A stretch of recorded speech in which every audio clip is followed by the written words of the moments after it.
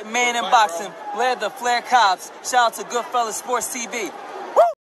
All right, man. Let's talk about Spence and Crawford. All right, real quick. Thumbs up the video, share the video, subscribe to the channel. Next subscribe button is the bell icon button. Hit all notifications, increase your chance to get notifications. We go live or drop a video, right? So, a lot of people concerned. I see Michael Montero said this. See a few people concerned saying time is running out for Crawford and Spence. PBC don't care about, you know, don't care if this fight do well in general. All right? They don't want to make the big black fights. Their motto is that they prefer the Latino versus Latino or Latino versus black fights, or the white in the mix with all of those. They don't care about the success of this fight. They don't want this fight to be successful, because then they feel like they're going to have to make the other fights that fans want to see. Their motto isn't to give y'all the biggest and the best fights. It's not. This is the most talked about fight, no matter if they talking about Shields, Marshall, Bumgardner, Michaela Mayer, if they talking about Anthony Joshua, Fury, Canelo, Triple G. The main topic that's being brought up, even including some of the things involved in the fight, venue, attributes, whatever, is being Terence Crawford and Errol Spence. It's the most talked about fight out there. All right? And Al Heyman still dragging his feet to make this fight.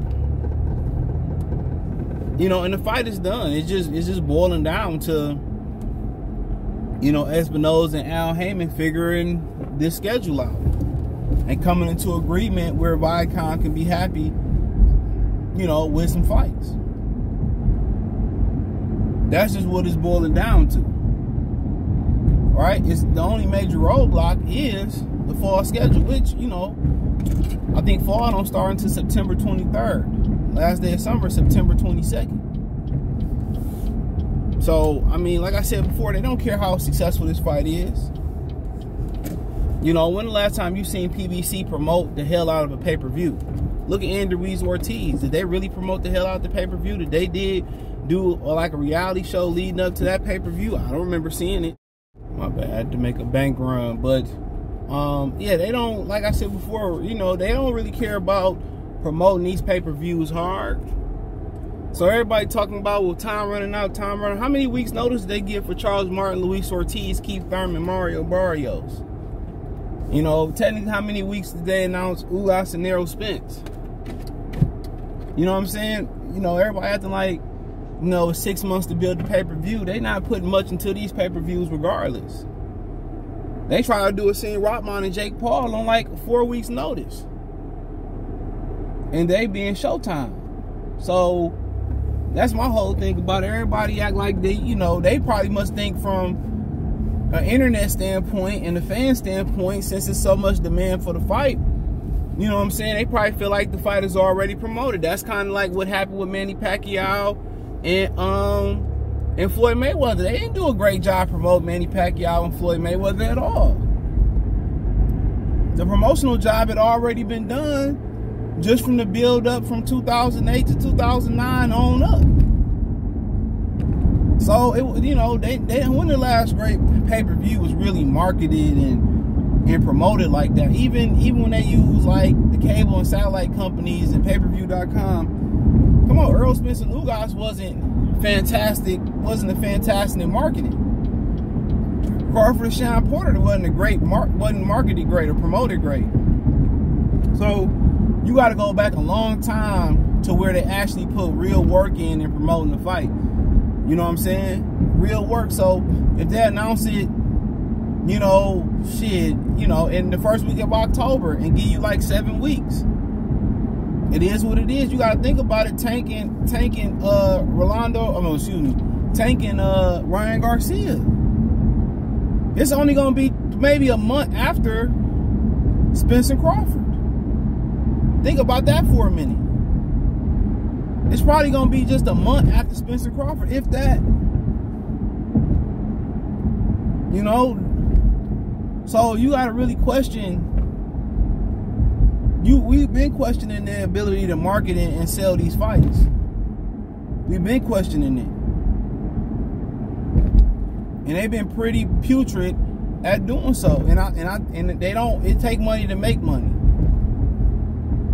And they don't want to risk it on something. They don't want to continue to risk it financially, and then on nothing come there, people don't buy it.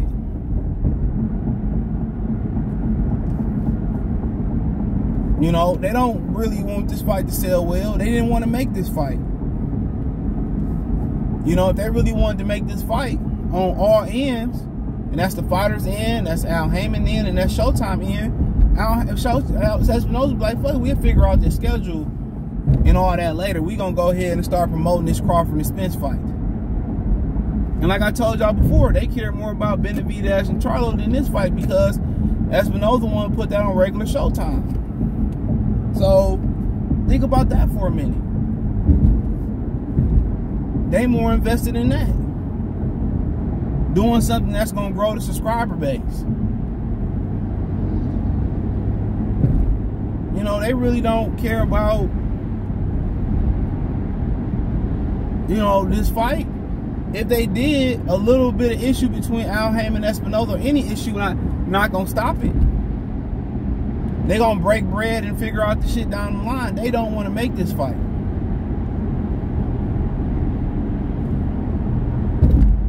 And when it always come down to the black dollar, they very, very sketchy. Very sketchy. Black people pour trillions of dollars into the economy every year, and it's the most disrespected dollar. Come on. How many Mexicans you see with Gucci and fucking Louis Vuitton and, you know what I'm saying, and all this designer bullshit they got on. All this jewelry and shit, and then, you know, niggas ain't got a pot to piss in. You know? And one of the reasons it's the most disrespected, in boxing for sure, it's one of the most disrespected dollars, is because they, you know, quote unquote, they don't know how to market to the black community. You know what I'm saying? They don't know how to get black people to come out and spend. Black people don't spend nothing. But with me, I see these niggas with new Jordans on, $1,000 designer jeans, $1,000 shirts, purses, man bags, fanny packs. You know what I'm saying? And cars that they can't afford. Shit, I'm seeing like 1-year-old kids go on trips to New York and Chicago. Fucking newborns, basically. Remember, you used to just do cake and ice cream, invite a few kids over, because a 1-year-old not gonna remember his first birthday. So it's pretty much bare minimum. Now you got 1-year-olds traveling across country for their birthday. Now you got kids having designer Gucci bibs and Louis Vuitton diaper bags and shit of that nature. And their parents got a credit score of 550, 500, 530, or no credit at all. You feel me? So to me, man, it's crazy. It's real life crazy out here. It's real life crazy. But they didn't want Errol. If Errol Spence didn't want to make this fight wouldn't even be happening. But at the end of the day, it's a lot of pressure on him to make this fight. All right? There's a lot of pressure on everybody, Crawford and everybody, but they don't really want to make this fight. So they don't care if this fight succeed or fail. It ain't like PBC ain't lost a bunch of money before. They about to get Wilder $20 million to fight fucking Laney's. They not gonna make $20 million off pay-per-view off that shit. They're not gonna make $20 million at the gate. I'll tell you that right now. That's a regular TV fight. That's damn near a bounce TV fight. So of course, then they gonna turn around. The fight don't do what it was supposed to do. They gonna turn around and say, well, Terence Smith gonna come out and say, I told you guys you wasn't gonna buy it. You was gonna steal it. Y'all wasn't gonna come to it. Knowing that fight about to be announced on an 8 to 6 week notice, if you lucky. 8 weeks. 8 weeks.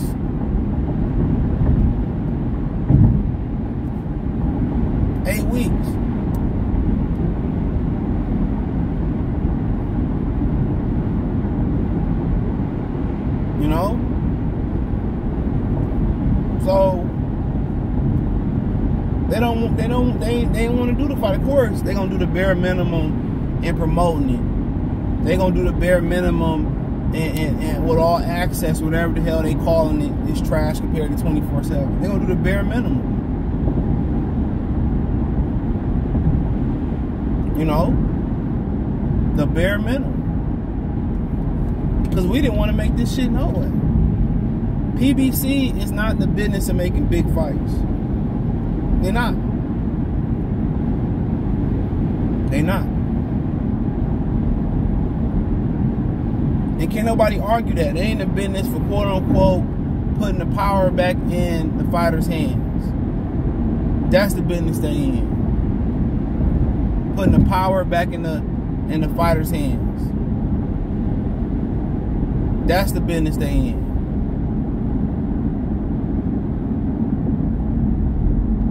That's the business they in.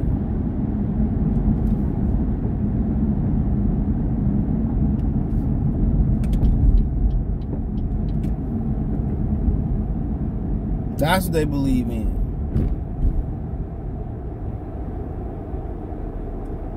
You know? They don't believe in, you know, they don't believe in none of that other shit. I'll tell you that right now.